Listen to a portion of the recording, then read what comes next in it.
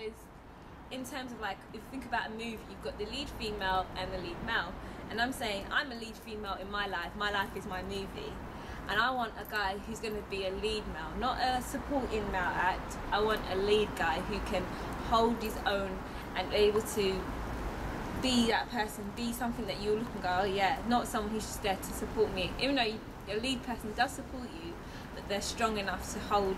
that character or that role by themselves, so that we work together, and together we're a strong team, because we're both lead roles.